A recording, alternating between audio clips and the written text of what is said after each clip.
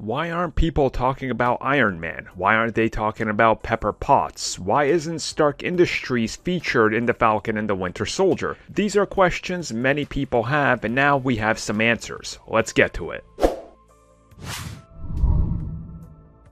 So I will give you the honest, short answer of why I think this is. Because they're saving it for Armor Wars and Ironheart.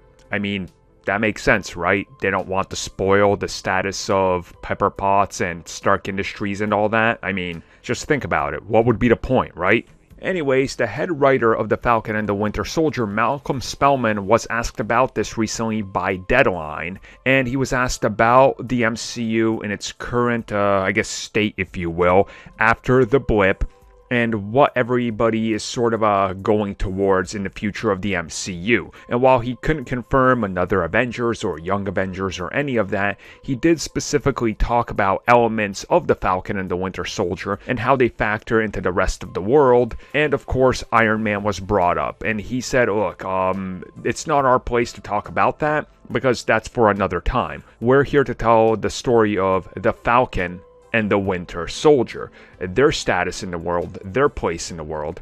Yes, the Falcon had some of his tech that was augmented and fixed up by Stark Industries, but we don't need to get into, oh, is Pepper Potts running the company? Or, oh, what's James Rhodes doing that's part of Stark Industries now? Or, oh my god, how are people grieving with the death of Tony Stark? Because that's not for these characters to deal with. They have another story to tell, and what would be the point of telling the story of another show? I mean, yeah, I get it, right? I think you all get it. And when you look at the Falcon and the Winter Soldier, the central plot there is a new Captain America and the aftermath of the blip at a more ground level.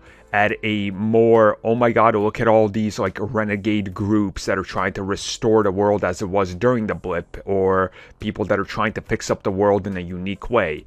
The Armor War series is going to touch upon that, yes, and what happens to Stark Industries and Iron Man tech, but it's going to touch upon it with those armors being used for various, criminal doings, I would assume, or crime organizations trying to make their own Iron Man armors to fill in that void.